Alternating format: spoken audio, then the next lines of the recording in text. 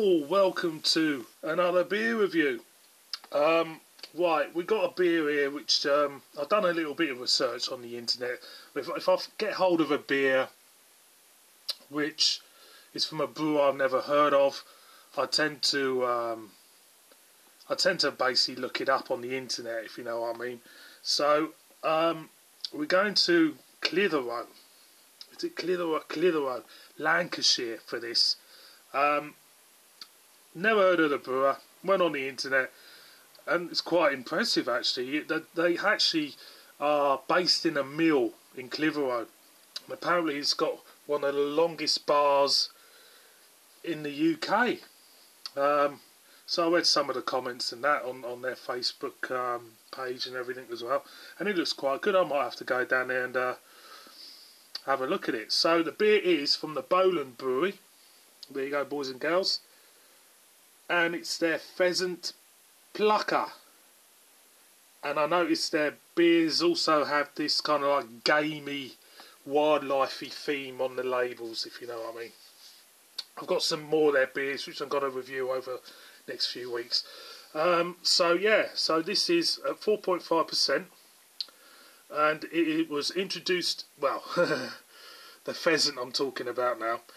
Introduced to the UK in the 14th or 15th century, the pheasant has been long enough to almost be classed as a Bowland native. I thought they were everywhere, pheasants. Not particularly the cleverest of birds. No, they're not, because where I live, I'm surrounded by fields.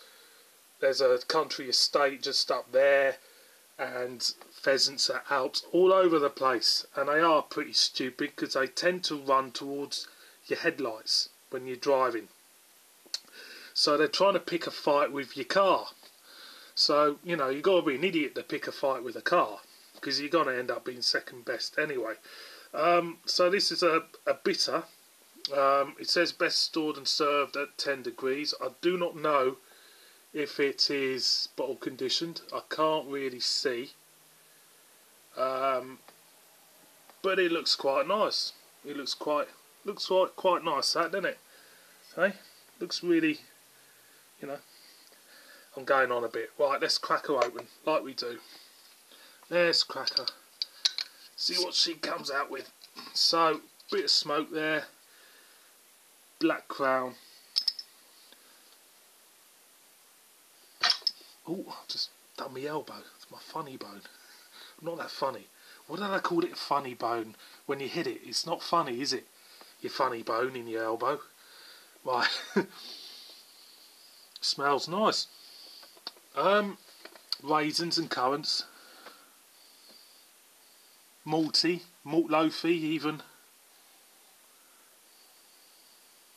Cakey, like wedding cake mix. But it doesn't smell of pheasants. If you know what I mean. So let's pour out. If you might notice, I don't really clean my glass after the previous beer. I tend to just leave it. So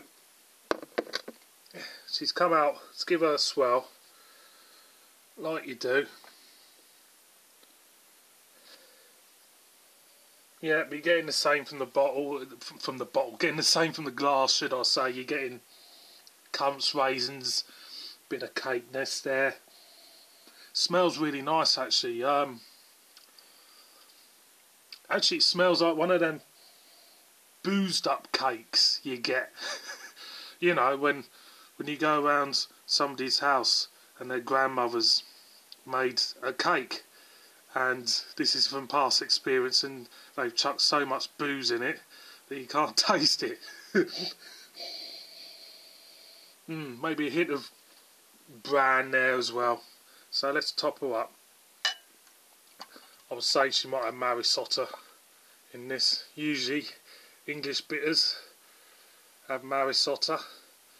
So she's in. It looks quite nice. Lots of bubbles going everywhere. They're not going in a uniform type of queue, orderly queue going up to the top of the glass. They're going everywhere. There is a bit of sediment in there. There is a tad bit of sediment in there, so I would say it is bottle conditioned. Right, I'm gonna go in. Cheers.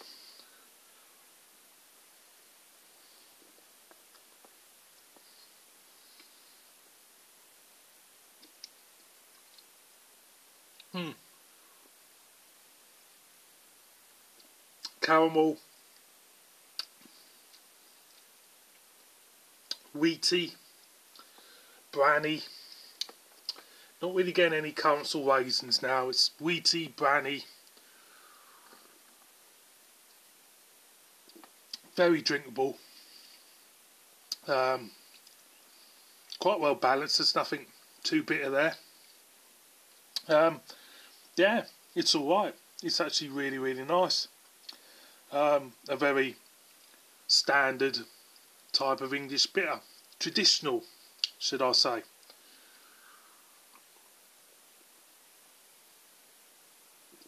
Definitely. Any gripes, should I say, about this one?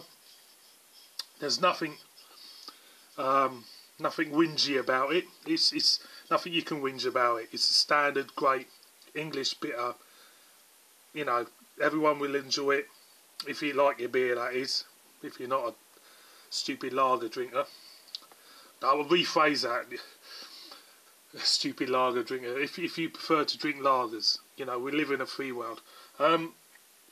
Yeah, it's okay. Standard middle of the road bitter. So boys and girls, Bowland Brewery Pheasant Plucker. If you have a bit too much of that, you might be calling it something else. Thanks for watching this review. As always, please subscribe. Give us a big thumbs up.